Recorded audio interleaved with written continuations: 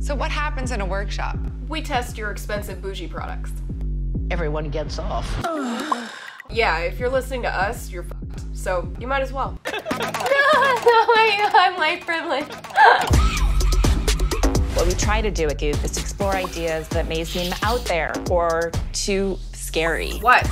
It's market research. Are you guys ready to go out in the field and make a ruckus? Just another day at the office.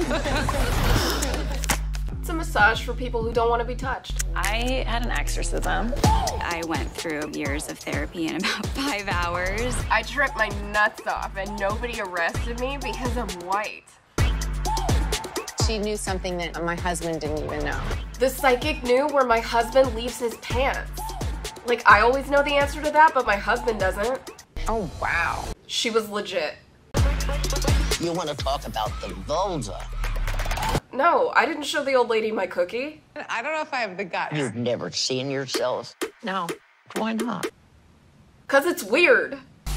This is dangerous. Outrageous. It's unregulated. Expensive. Should I be scared? We're here one time, one life. How can we really milk the shit out of this? I got a raise for suggesting there's a health benefit to a blumpkin.